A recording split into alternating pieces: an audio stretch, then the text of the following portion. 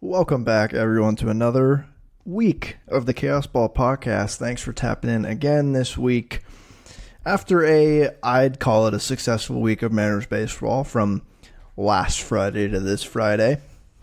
But before I talk about the Mariners, and I don't have as much to say this week about the Mariners as I did last week. Last week I was coming off a week break from having a show, and this week, I could really delve into game-specific stuff, but if you watch the games, you know what happened. So I have some Mariners stuff to talk about, but overall, it's going to be a light episode. But to start, I do want to talk about Willie Mays for a second. Willie Mays just passed away at the age of 93, I believe, the other day. Very sad moment in baseball. Willie Mays is one of the, if not the biggest giant of the game. Pun intended and unintended there, because he was a giant for, you can't say his entire career, but essentially, you can cut out those last 2 years on the Mets, and he was, for the most part, a giant. His entire career, a man that everyone I've ever heard speak about him has spoken super highly of. He is deeply embedded in baseball's history. For a lot of people, he is baseball. And for a lot of different reasons, he is baseball. And people think of baseball, they think of Willie Mays. He's Barry Bonds' godfather, I believe. This guy is baseball through and through. It was really sad and also poetic that they're doing the games at Rickwood Field, the oldest baseball field in America, and where he got his start with the Birmingham Black Barons. He got his first professional hit there as a 17-year-old kid in Birmingham.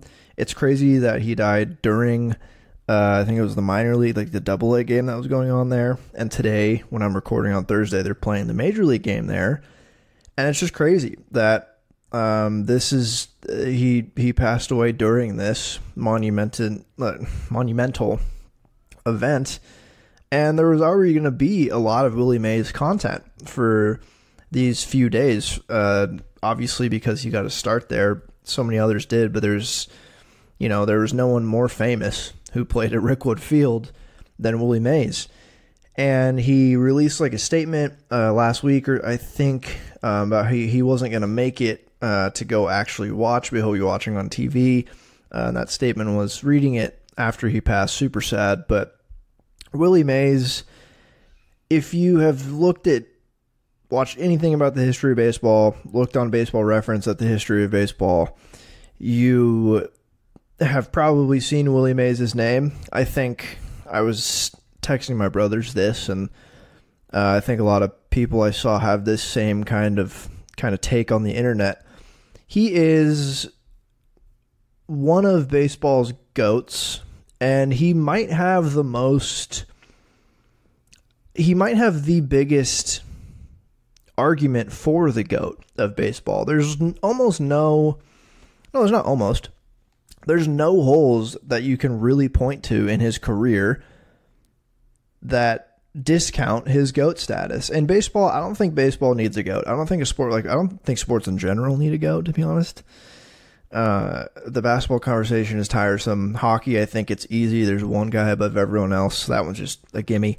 Football, I feel like there's, maybe there's one GOAT. Baseball, the modern era of baseball is 130 years old, basically.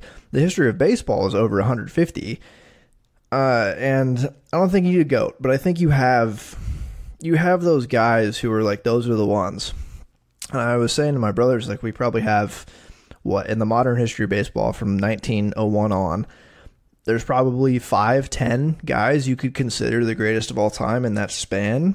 And my oldest brother, shout out to you, Tyler, if you're listening, listed some that I think are very accurate. I think it's Willie. He said Willie, Barry, Ruth Splinter, who's Ted Williams, Aaron Wagner, that's Honus, and Ty Cobb. And then he mentioned Willie, Aaron, this is Willie Mays, Hank Aaron, and Barry Bonds. They're the only ones with their careers integrated the whole time, which is a very good point. I think a lot of people could argue because Willie Mays played his entire career in integrated ball except for 13 games on the Birmingham Black Barons that he had the biggest case for being the GOAT simply because he played in integrated baseball, whereas, all those guys before, like Ruth, you could argue his competition back in the day too, and then Ted Williams was probably the closest to Willie Mays, I'd say, but even he played before integrated ball. So, and that was kind of the start of baseball's heyday, I guess, that he played in the 40s, 50s, and overlap with Willie Mays, but most of the 40s was non-integrated baseball, and I just don't know. And like Ty Cobb, obviously, again, same with Ruth, like competition back in the day, also not integrated. Also, we hate Ty Cobb. Honus Wagner, same thing. Like I think you have Ruth, Wagner, and Cobb in terms of like position player wise, and we'll throw Ted Williams in there too, of guys who before integration probably the GOATs of white ball, I would say. And then there's some pitchers that you could throw in there, but Willie Mays, Hank Aaron, Barry Bonds, I like those three from my brother. I think Ken Griffey Jr. could be thrown in there, but simply because of aura.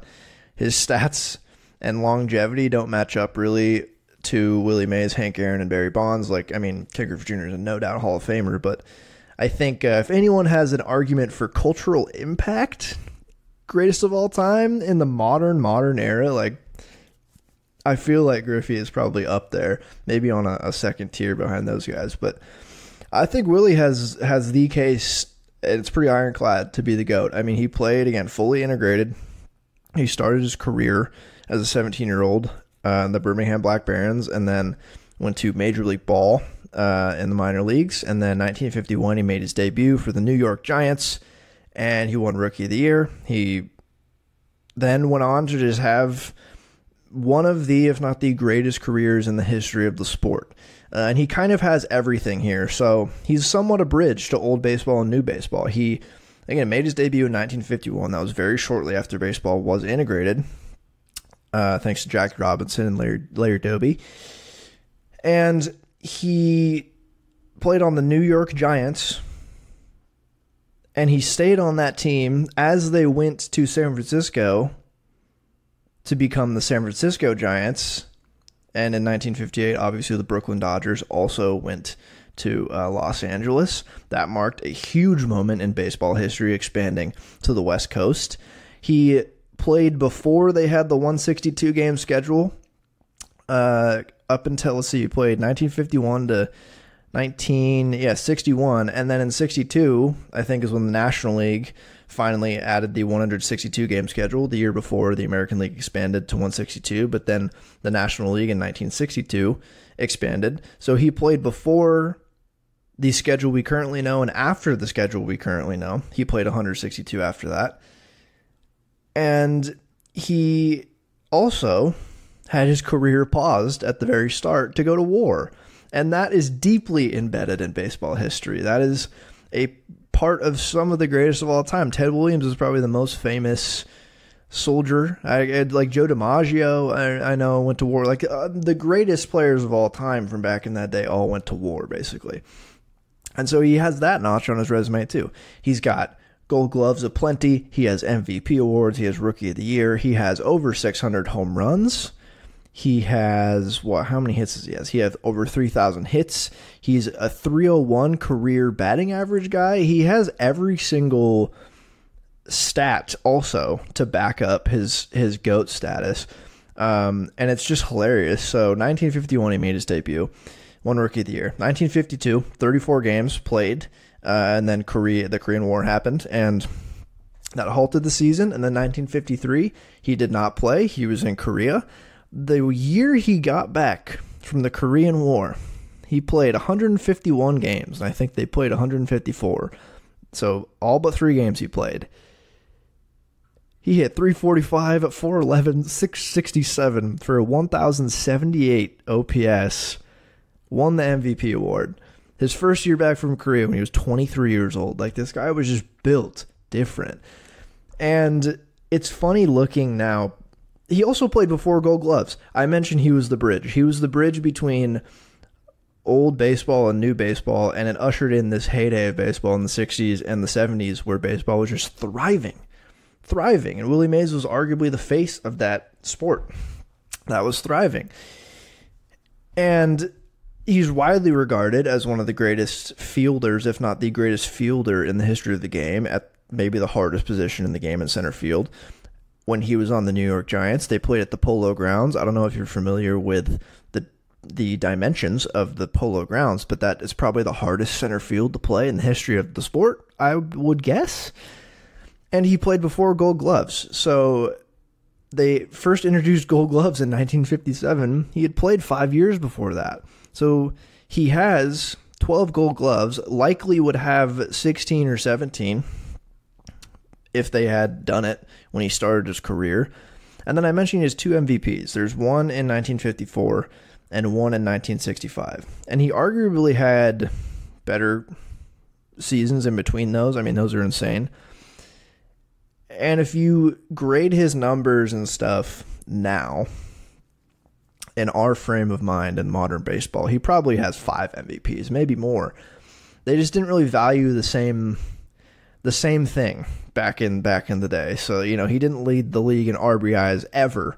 And that was kind of a big thing back then. He led the league in hits once. Also a big thing back then. He only led the league in batting average one time. He led the league in steals a few times too. So you look back and you look at who won the MVPs over him, and you kind of look at it in the context of it was baseball in the 50s and 60s. If he put up these stats now, he'd have more than 2 MVP awards. But he was just an insane player. I mean, 24 All-Star games, and I think he played 23 years in the sport. They sometimes had multiple All-Star games back in the day. Old baseball was crazy. Stolen base guy, home run guy. I mean, he has how many home runs? 660. And 660, he only played 34 games in 52, didn't play a season in 53. There's a good case that he averaged like basically 35, 40 home runs a year in his playing career. So feasibly, he could have over 700 home runs if he didn't go to the Korean War. He was just an otherworldly player, a giant of the sport. He will be missed. Stats don't even do him justice, but go look at his stats if you haven't. He has 156.2 career Baseball Reference WAR, and people who have made that statistic have often said it's super hard to quantify defensive WAR, especially from back in baseball in this era. So 156 Baseball Reference WAR in his 23-year career, which, man, guys just don't play that long anymore. That might be a conservative estimate for truly how statistically valuable this guy was. Just a sensational player. I mean, one of the guys on the list of, if you could go back and watch any athlete ever, Willie Mays was genuinely my number 1, maybe 2, 3. He's a top 3 for me my entire life. It's like him and Satchel Paige are maybe 1, 2 for me. And I'm glad he lived such a long life. He passed away peacefully, apparently, and maybe he's the greatest of all time in baseball. But I want to talk a little bit about Willie Mays and the stuff they're doing at Rickwood Field for him today is really cool.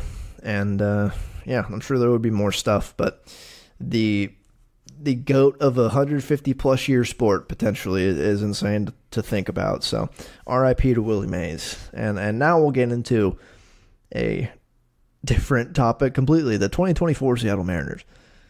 What have the Seattle Mariners been up to? They just dropped 2 to Cleveland. Tough. Cleveland's always tough to play, and they're a really good team this year. They got trounced yesterday, 8-0. The first game of the series should have been a easier win than it was, but they ended up taking that win. The offense had a good day. Absolutely horrible 8-0 loss, like I mentioned, on Wednesday, and then today as I'm recording, they lost 6-3 at a game that started at 10 a.m. this morning. Trying to watch simultaneously the Euros and Seattle Mariners baseball and also attempt to get some work done. It was a challenge, and really the work kind of fell by the wayside this morning as I watched soccer and baseball until noon, basically. But I will take one win in Cleveland. They're a really good team, especially because now They go to the Marlins on the road after being in Cleveland, and I think I don't think any series is an automatic win, but the Marlins are just not playing good baseball. They haven't been the entire year. But the reason why I'm okay with 2 losses to Cleveland, they swept the Rangers over the weekend. I left the Thursday recording after they had failed to mop the White Sox, but in high spirits as they headed into a huge series with the Rangers at home. And I wouldn't say they crushed them, but they swept them. Close game Friday. On Saturday, they tried to blow it. Bizzardo tried to really blow that thing up.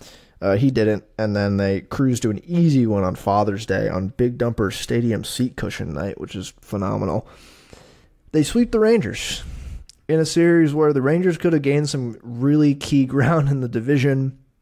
They did not. The Mariners said, no, we're going to handle business, and they swept them. So I'll take the series loss to Cleveland, whatever. I would have liked to win today's game. Wednesday's game was forsaken from the start. And they are still leading the division by a good amount. Sweeping the Rangers was huge. It went swimmingly. Like, the weekend was phenomenal. And after they beat Cleveland in game 1 of the series, they were 10 games up on both the Astros and the Rangers, which was surreal to look at. And as I am sitting here on June 20th, the Mariners are 8 games above the Astros, who are now in second place, and 8.5 above the Rangers in third. Still a huge cushion for the 44-33 Mariners with a plus 11 run differential. I've been wanting to see it. The run differential equals the amount of games above 500. I would like to know if there's any team that's done that and finished the season like that, because that is ridiculous. It's just, why are they like this? I just don't get it. Again, largely good week of Mariners baseball. I have a couple of things to get to, but this might be a short and sweet episode. Again, like I said, they're 8 games up of the Astros in second place. They go to the Marlins and the Rays this week, and then just cruising over to the Fangraphs playoff odds. The Mariners are currently at 86.2% to make the playoffs, and a 79.1% to win the division. Their projected win-loss is 88.5, which is still, that feels fair. Again, in my life, I think I mentioned this last week, in my entire life, I have never once seen the Mariners be this far ahead in the division this late in the year. And there's still so many games to play. We're not even through June yet. There's a whole 3 months almost to play until the season's over. I guess 9-ish weeks, 10 weeks. No, not even. No, more than that. What am I doing? There's the rest of June. There's July, August, and September. That's more than 3 months. I can count. But it fills me with anxiety that they're this far ahead, and Fangraphs has them at 79% to win the division, because it could only really go wrong from here. And you'd think saying that out loud would be a jinx of some kind, but I truly don't think there's any cosmic energy that I could give off to affect the Seattle Mariners baseball team. I think they're a complete enigma, and I think there's just a chaotic team, and I can't believe they're this far ahead this late in the year, but I digress. What are the couple things I want to talk about? A little bit of a prospect update from a trade perspective. There's a couple guys who are just like peaking right now in the minor leagues. Like, it seems like a couple key Mariners prospects are just peaking at the right time. Specifically, 2 Michael Morales and Michael Arroyo in particular are peaking right now. Michael Morales is a pitcher for the Everett Aqua Sox, and he's just having a tremendous year, and he's been on a tear the last couple of weeks. On the year, though, he has a 2.22 ERA and 73 innings pitched, 72 strikeouts, and it seems like he's trending by the end of this month or next month a call-up to potentially Arkansas, which is pitching lab territory. And then Michael Arroyo, I've mentioned on the pod before as well. He is on the Modesto Nuts. He was a international signing a few years ago, and he is also he's been on a home run tear. I think he had 4 straight games with a home run last week or something crazy. But his season numbers looked phenomenal now. He's up to 275, 401 OBP. Where is his slugging? Why is it not listed here? 275, 401, 496 slug. That's an 897 OPS. 11 home runs, 47 RBIs, 8 stolen bases. Playing shortstop, second base, I think. Let's look at his fielding logs just to see where he's playing. I know he kind of came up as a shortstop, middle infielder. Mostly second base this year for the Nuts, some shortstop. I think now with Colt Emerson out, I think Ty Pete's been playing more short, and Michael Arroyo's been second base. But he reminds me of not Jonathan Clase, like bar for bar. He's not like switch hitter. He's not an outfielder. But the height and weight to power ratio is what I'm feeling here, because he's 5'8", 160, and he appears to have a good amount of power in his belt. So good for Michael Arroyo, good for Michael Morales. I mentioned this because they've caught my eye recently. And in terms of guys who are not in a top 100 list, but likely in like the next 100, like if they did a 101 to 200 list, I think those guys are likely on that list. Having those guys in particular, and a couple other guys in the system that I didn't mention, having them just kind of peaking right now is huge. It's a very valuable thing for the team with trade season approaching. Because not only do the Mariners have a decent crop of top 100 guys to kind of dangle out there on the trade block, they also have proven talent in the minors beyond those top 100 guys who've been performing well this season. Those two guys in particular, Michael Morales and Michael Arroyo. Not a whole lot has changed, I don't think, for this team in terms of like on the trade front. I still think the main need is corner outfield and another relief arm. With how Wu has looked, and he came out of the game a little early the other day, maybe a fifth starter is on the table, because Hancock just got hurt for the Rainiers last night. No word on what it is yet. A fifth starter feels like more of a throw-in trade, a guy to throw into a trade at this point. It feels like, I don't know if they'd make a blockbuster trade for a fifth starter. I think it'd be they trade for a big outfielder, and they get a innings eater fifth starter thrown in there just because they need it. I think even just getting an innings eater, I think, would suffice given the amount of talent they have 1 through 4 on that rotation. I don't know if they'd give Logan Evans a chance to start in Major League Baseball already, but maybe they would. I mean, they've been aggressive going from Double-A to the bigs in the past. We've seen it. Bryce Miller, Brian Wu. They've been priming Logan Evans to be a bullpen guy recently, but with Hancock hurt now, and it was not a contact injury, I hope it's nothing bad, and with Wu just not looking like he can throw more than 70 pitches in a start, which is not what you want, I don't know, maybe they now are reworking things with Logan Evans behind the scenes and are like, okay, we might actually want you to start, and we'll look at getting 1 to 2 relief arms at the deadline instead of just promoting you to be a reliever. I don't know. I don't think much has changed on the trade front besides a potential fifth starter, but that still doesn't feel, even if Wu and Hancock, knock on wood, are out for the year or whatever, I still don't think it should be a top priority to get a fifth starter over a corner outfielder right now, a guy who can actually hit baseball as well. But it's good. Michael Morales, Michael Arroyo, these type of guys, I think, would be ideal to attach to a top 100 guy to get a decent haul for a proven major league talent. And that is huge that this team has that right now. I would genuinely be surprised if Michael Arroyo is a Mariner after the trade deadline. It seems like it's primed for him to go to another org in a trade attached to Lazaro Montes, Cole Young, Harry Ford, something like that. Feels not inevitable, but feels likely. But I will be doing a trade episode next month, probably at the start of next month. given that, I'm sure Jerry will make a blockbuster before I release that episode. But we'll see. We'll see. Maybe he wants to wait to hear my take on who's available. No, I'll be looking at trades more when the calendar turns to July, because I don't know. I still don't know if there's going to be a trade before July for the Mariners that's super significant. So, all right, now to the big league club. The big league club. My first question to pose: what was Brent Brown, the former offensive coordinator, what was he telling these guys before the game? They fired the guy, and it's not like they've been the greatest offense in baseball, but they've been significantly better at the plate than they were post Brent Brown firing. And there was murmurs after the firing that he was obviously something wasn't working. It takes a lot to be just kind of canned in the middle of a season as a coach in baseball, it seems.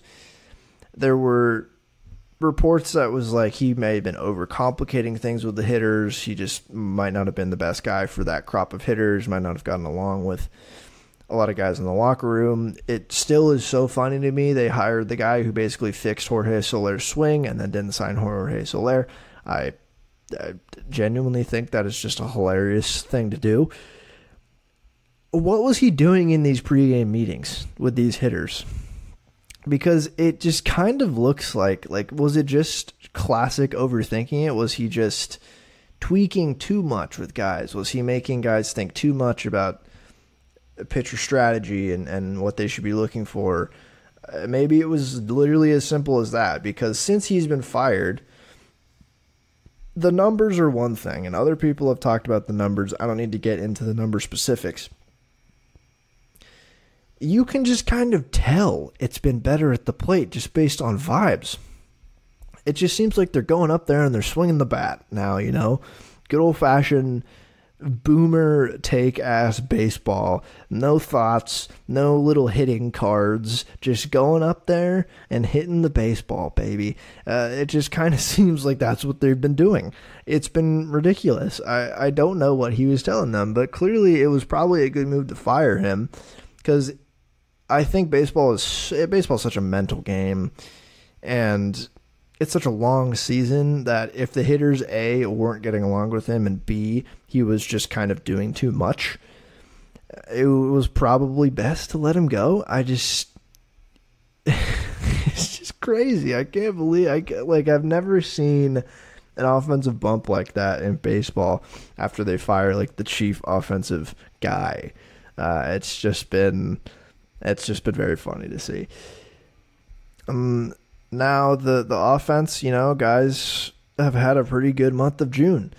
It's still been a little tough on Dylan Moore this month, but he had a great series against the Guardians. They lost 2 or 3, but he specifically had a couple dingers that was really nice.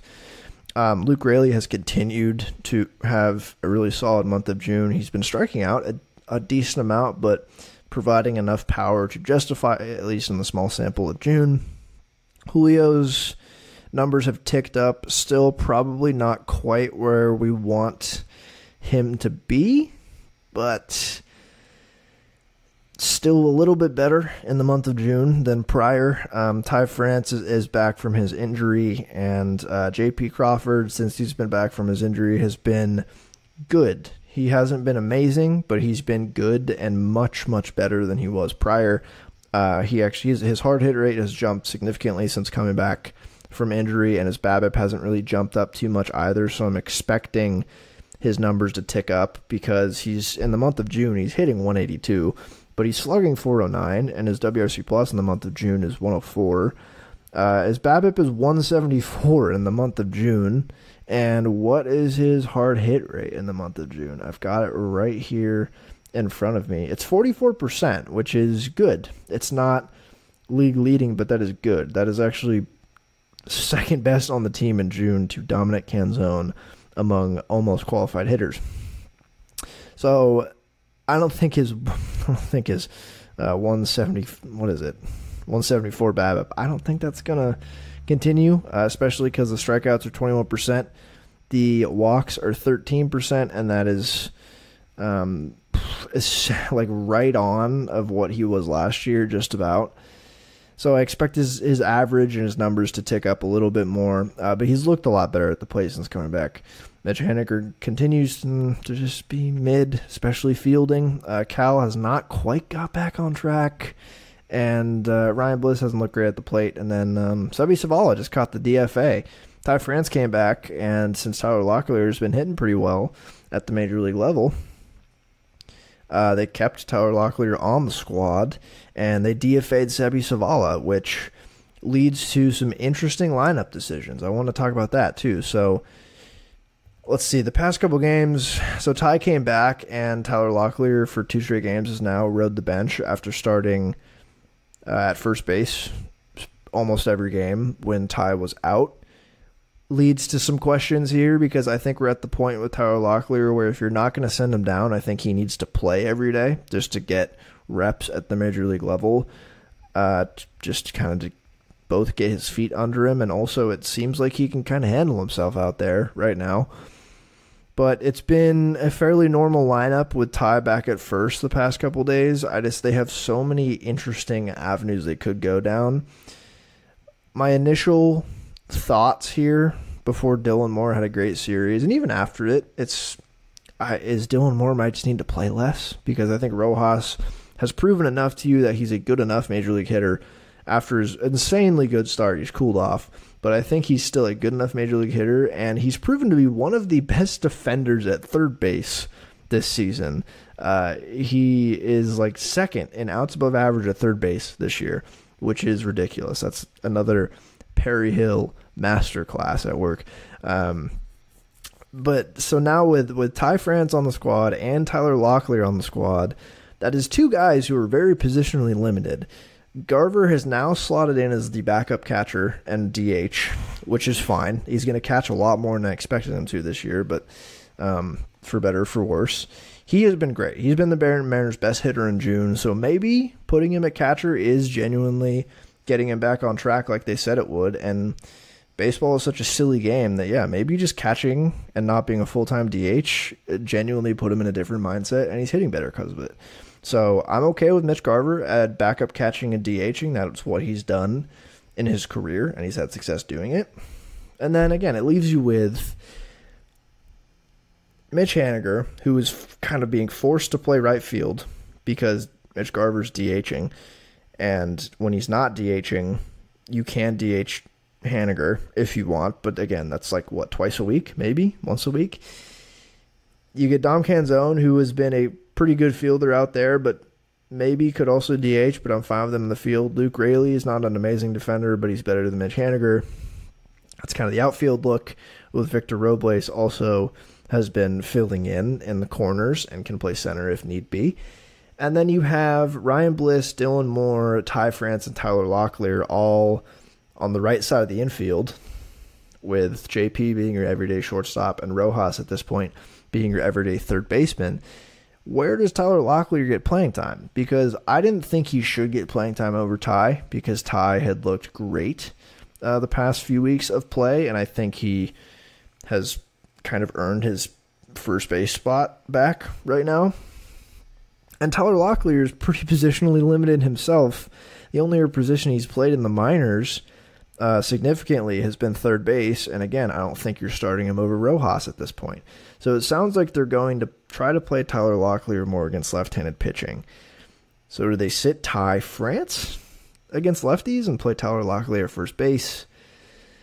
Ty France is not a good defender, and he's so slow, but is it almost worth just trying to put him at second base in the meantime? Because Dylan Moore, I feel like Dylan Moore is still just his best role as utility guy. But then you have a further complication with Jorge Polanco coming back. And ideally, when Jorge Polanco comes back, he is your full-time second baseman. For better or for worse, I think you still have to try to stick with him while you can and hope he just gets back on track. And presumably then Ryan Bliss gets sent down. That's probably the move. And then Tyler Locklear's just here, vibing. So maybe you catch Garver intentionally against lefties, and you DH Locklear, against lefties, and then Locklear sits the rest of the time against right-handed pitching. I just don't really know if this is the best for Locklear's development. But then I also don't think it's worth benching Ty France for Tyler Locklear. I just... Because he played today. Forgive me. Tyler Locklear was benched the first 2 games of Cleveland, but he played today. And he played first base. Ty France DH'd. And Garver was the catcher. And that's against the lefty. So maybe that's what we see going forward. And Robles was in left field. Like they just do hyper platoon with, and Bliss was at second base today. And Dylan Moore played third base also today. It was kind of a wacky lineup. I don't know. It's not like they have a glut of really good players to figure out with, especially in the field and at the plate. They have a glut of like, how do we get the most juice out of these lemons that might not be great in the field or at the plate, but can give us something. I just don't know. It's kind of a headache. And when Polanco comes back, it's going to be even more of a headache. I feel like we're heading down the road to trading Tyler Locklear or Ty France. Either one. I don't know if they can coexist on the same team. Because ideally at this point, if Tyler Locklear looks convincing enough to the front office, they'd probably want him to be the full-time first baseman. I just don't know if he's going to be able to do that in such a small sample.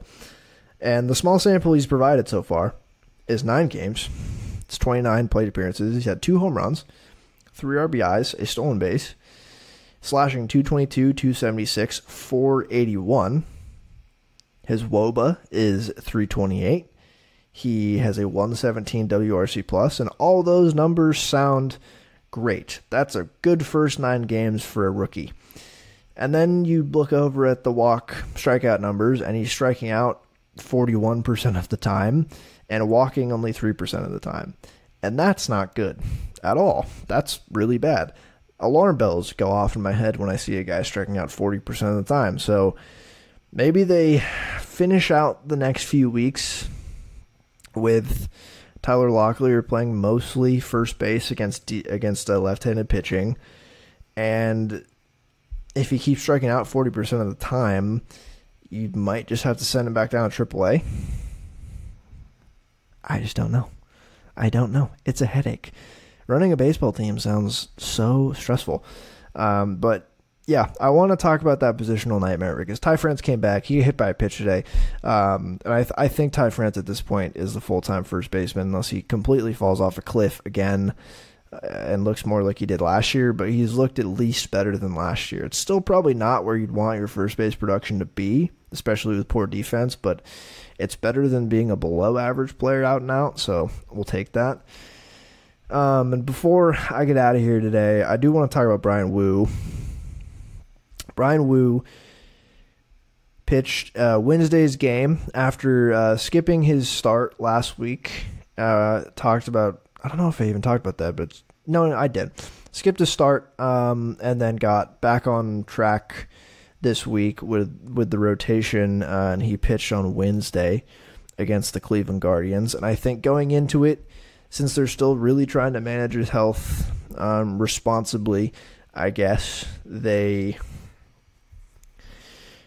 were probably going to limit him to the 70, maybe 80 pitch count again, but he only ended up going 4 innings total and throwing 64 pitches before they pulled him and put in Mike Baumann for the 5th inning.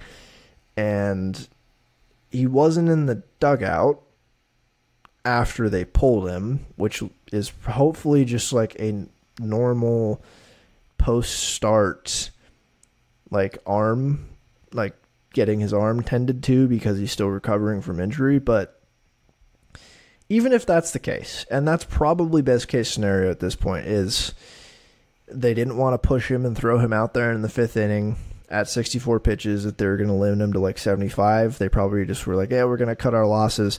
He hasn't looked great like his previous couple short starts, and we're just going to put in the bullpen to try to finish this game.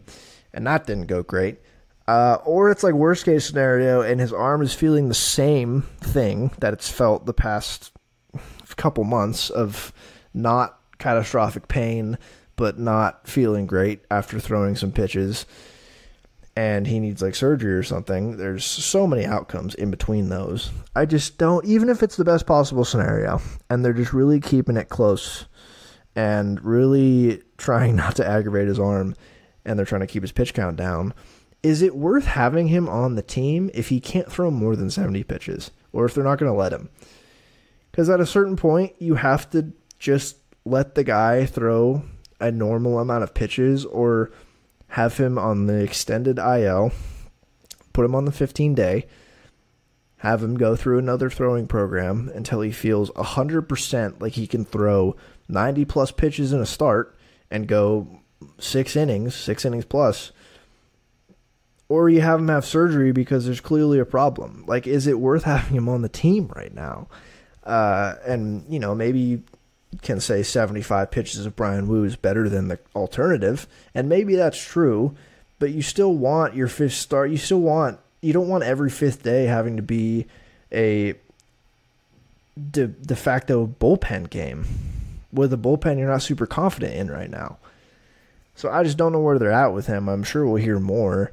I hope it's not heading down the direction of surgery, but the fact that they activated him off the IL and have been limiting his pitch count so much, is it even worth doing? I feel like it's more worth keeping him out for longer, going through a longer extended throwing program, and when he's back, you rehab him in Tacoma. Maybe he throws 50 pitches his first start, then like 75, and then once he's back in Seattle, you throw him out there for 90-plus pitches. You throw him out there like a normal pitcher. I feel like that is what should be expected of him when he comes back and pitching in the Major League squad, instead of a 5 innings, 64 pitch start. I just don't know. I feel like they might have brought him back from the IL too early. Like, I know they need the pitching, but again, how worth it is it when you have a guy who's not going to go more than 70 pitches? Like, is it really worth trying to get him ready by having him have 3 straight starts of 70 pitches? I just don't know. It's tough. I'm sure it's tough on literally everyone involved trying to get this right, but it's a little frustrating as a watcher of the team to see him not go deep into games with a big pitch count. I mean, he's been super effective in his short outings and short pitch counts, but again, if he is ready to pitch in the major leagues, I don't want to hear he's ready to throw 70 pitches again. I want to hear no, there's no limit. He's ready to go. He's back. I just hope we're not heading down the surgery route that I have a feeling we might be. So with that great uplifting note, I'm going to cut it here. Thank you all for listening. Once again, RIP to Willie Mays. If you're listening and you're not familiar with Willie Mays' game, go just take a gander at his baseball reference page, his wiki, and while you're at it, just read about the history of baseball in the 50s, 60s, 70s. It was truly the heyday of baseball, and it would have been awesome to watch baseball back then. But again, RIP Willie Mays. The game at Rookwood Field they're doing is really cool. Love that they're doing that. And then I will leave you with a hearty, of course, go Mariners. They're taking care of some Florida teams this week. They've got the Marlins and then the Rays, and I will be back next Thursday to talk about what happened in both of their series. So I hope you have a good rest of the week, and of course, as always, go Mariners.